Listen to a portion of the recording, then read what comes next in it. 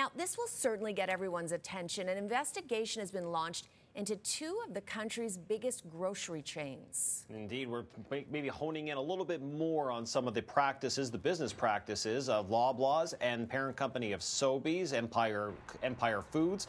So right now we are learning that there actually has been investigations underway for a couple of months now. It was just revealed today that Canada's Competition Bureau is investigating those two parent companies over what it alleges to be an anti-competitive property controls in their lease agreements. So the commissioner details these controls as methods to restrict other potential tenants and their activities in specific geographic areas, buildings, and on properties. In theory, this may make it more difficult for new supermarkets to open.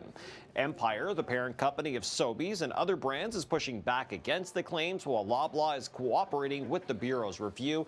And Cynthia just adds more pressure to these grocery chains to change their business habits and make things more accessible for consumers.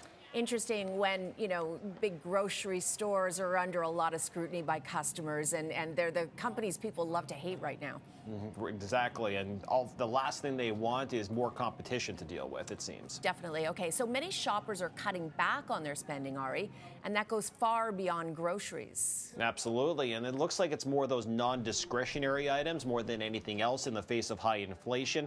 Another signs that Canadians to pull back on spending, especially for things like furniture, home furnishings, electronics, and appliances.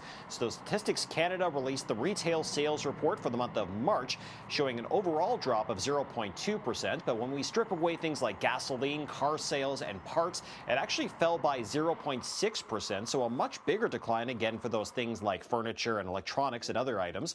Now, the Bank of Canada may see this as yet another signal that it's time to lower interest rates. Cynthia, we'll hear from our central bank on June 5th, and it's more than a 60% chance now that we see a drop then. Interesting. Only 60. I thought it would have been higher if I was a betting person. They're saying if it's not June, then it's definitely July. So it's a little bit split, but leaning more towards that June option. Got it. Okay. Now, Ari, when was the last time you mailed a letter?